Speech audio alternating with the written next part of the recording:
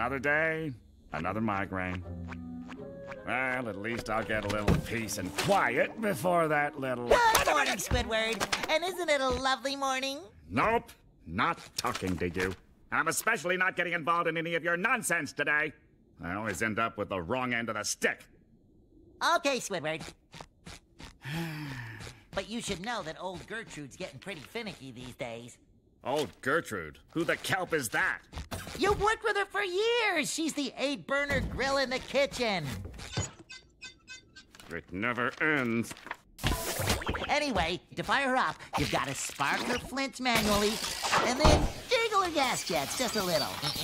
And then read her favorite story, The Little Griddle Who Could. Chapter 2. But we are fresh from the freezer, said the Patties, and we're cold. Don't worry, I'll get you nice and warm, said the little griddle. What did I just say? I am not interested. Don't involve me. What'd you say, Squidward? Squidward?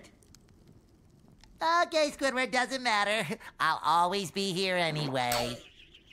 Unfortunately. Stop your loafing, Mr. Squidward. There's work to be done around here.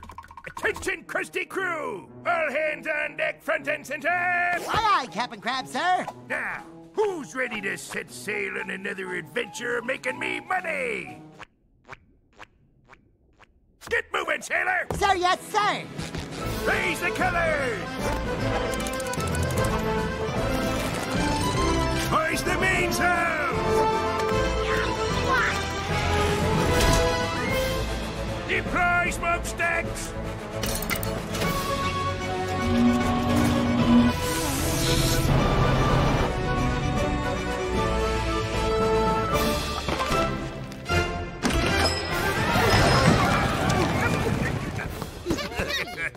Oh, it never gets old.